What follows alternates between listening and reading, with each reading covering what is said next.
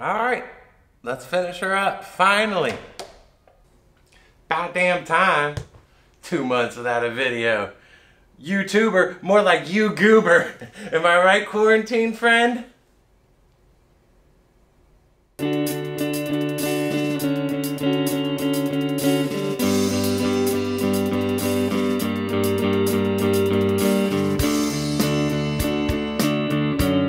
So the last time you saw the Garelli, I was dejected, having just taken it for a test drive and the engine was making a terrible noise. So we start this video back in February, back when you wore nitrile gloves just for the mundane purpose of keeping transmission fluid off your hands. This was pretty much right after I got the workshop set up, and I put the Garelli up on the stand and began to troubleshoot. All right, we got a bingo, the very first thing we opened. Look at that. Missing some teeth on that gear. Just roll around, make sure we're not missing anything else. Yep, that's our problem. Let's see if we can find those teeth.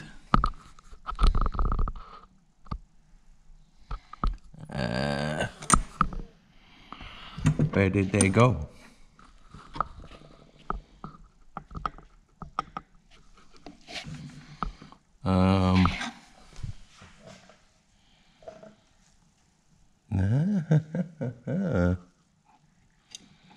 There's one. Come, Papa. All right.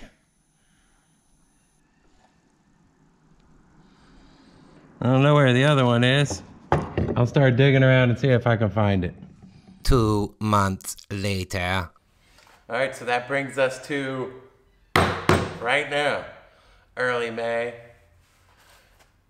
It's not easy to find gears for a vertical VIP Garelli engine.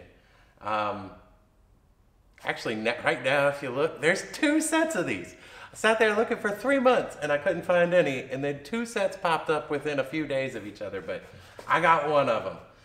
It's actually pretty good. It came with like everything, and this is actually from an Avanti, which is like a Garelli clone, but I mean it should fit exact, but I got the gear, and then also I got the springs and the little things that fling out to grab the gear, and they look pretty damn good, so I'm actually gonna just replace all of it, I think. I've had this closed off for a couple months because I didn't want anything getting in there, so I'm gonna go ahead and just get in there. I haven't even taken anything off. I just closed it up and forgot about it. Right now it's early May, like May 2nd, I think, and it's 75 degrees outside, or what, 23, 24 Celsius. It's nice, really nice. I'd love to have this thing fixed and take her for a ride today. The only real issue about doing a big test ride is that the DMV is closed because of quarantine, so I can't go get a tag for this. I think I'll be all right just kind of riding it around the, little industrial area where my shop is, so I'm not overly concerned, but I don't think I can take it to, any of my regular testing grounds or anything. Anyway, let's open her up and flip it out.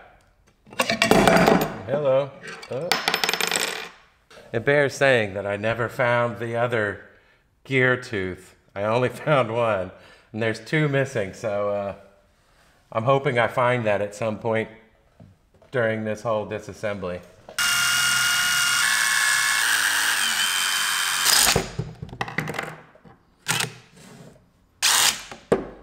I have to clean this out real well. I got nasty metal shavings everywhere. There it is.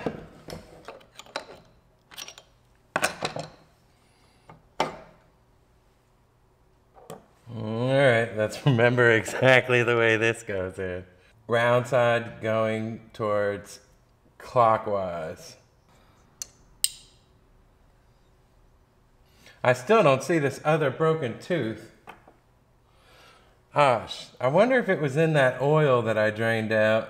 This is actually the first time I get to make sure that these are exactly the same. So let me see. Please, lucky. I'll be damned. I think it's exactly the same. I don't know what happened to that other spring. The little spring that goes in here. It's gone, but luckily I have 2 additional ones from the kit I bought. But damn, where'd that thing go?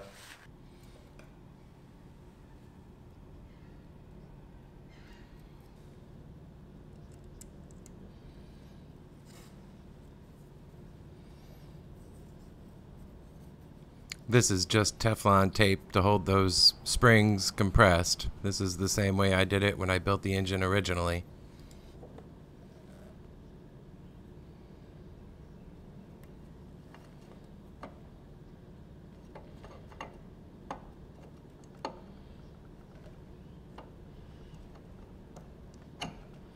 There we go.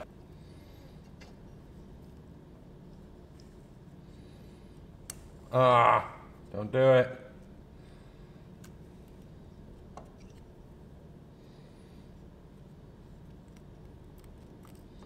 There we go. Got it.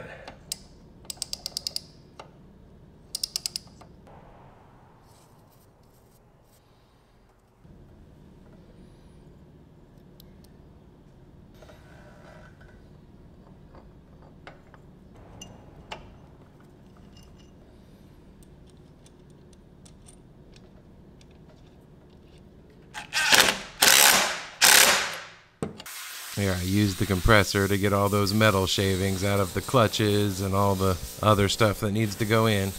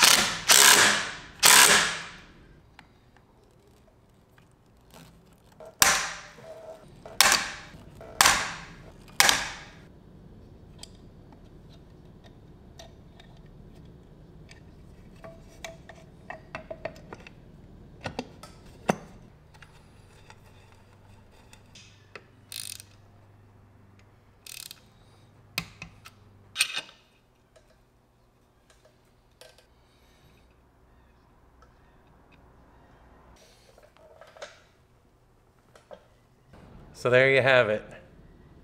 Back together, new gear installed. I gotta put the chain back on and the exhaust and everything. I won't show any of that. Hopefully we get her started today.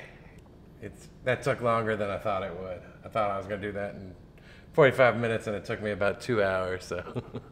Okay, I'll come back after she's all back together. Oh, it's been a long time.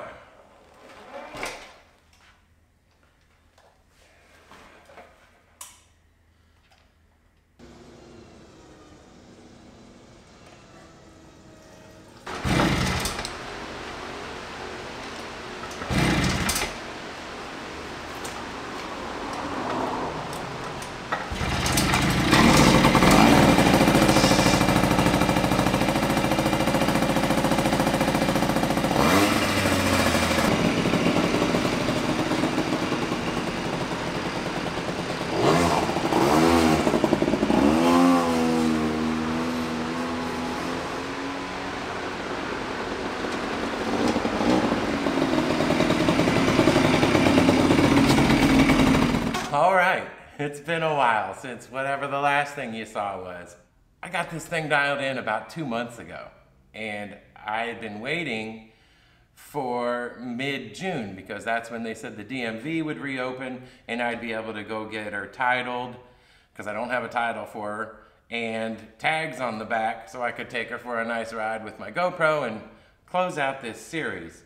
Well, it's now late June, and I called the DMV yesterday and they said that the titling service is still not available and probably won't be available for the foreseeable future. So that puts me in a pickle. As a matter of fact, about 4 weeks ago, I was shaking her down a few blocks away and I got pulled over. And while the cop didn't give me a ticket, he was a nice guy, he did tell me that they could confiscate my vehicle if they catch me again. I don't know that this qualifies as a vehicle, but whatever. I don't have a title for it, so if they did confiscate it, I would never be able to prove ownership, and I'm not interested in losing my bike. So, what I figure I'm gonna do is set up the camera right outside the door and just ride up and down the street real fast so you can see her at her full glory. And then in a couple months, hopefully when I can get a title, I'll put the GoPro on and we'll go for a nice long ride. I think that's just gonna have to suffice because I've got this thing in my head where I can't start a new project until this project is completed. And I've been sitting around waiting for 2 months for this project to be completed, and it's driving me nuts because I've got something I wanna start on. So, we'll set you up, show you what she's got, and then I'll come back and talk about all the good points and bad points.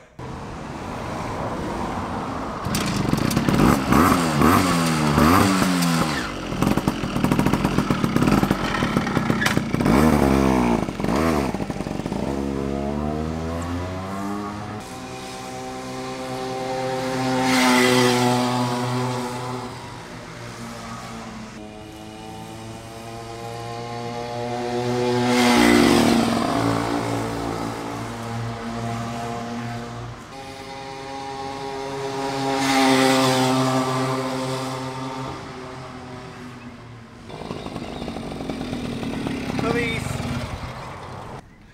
Of course, I just ran right by a cop. He's just sitting there. Anyway, I think you got a good picture of her. I got a good speed run in there. Let's go talk. Okay, so I hope that will suffice for this finale. I know it isn't the grand finale that I wanted, but quarantine sucks. Let me tell you some things I like and some things I don't like. First off, things I like. The trail tech is freaking awesome. I love it. I love knowing exactly how hot my head is. I love knowing my RPMs. I will say that I think you probably heard me say I was going 46 miles an hour in one of the first test drives.